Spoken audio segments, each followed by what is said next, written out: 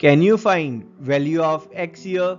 We are given these two circles are intersecting at point M and N, and this line segment AB is getting divided in 4 parts: 8, 4, 2 and x centimeter.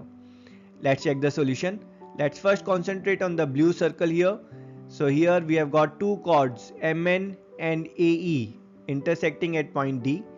Applying power of point theorem, we'll get MD times of DN is AD times of DE. Putting the values here, AD is 12 centimeter and DE is 2 centimeter. So MD times DN is 24 centimeter. Same way in this brown circle, we have got chord MN and CB intersecting at point D.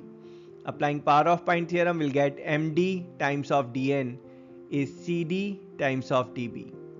Putting the values here, MD times DN, that's 24, CD is 4 and DB is 2 plus x.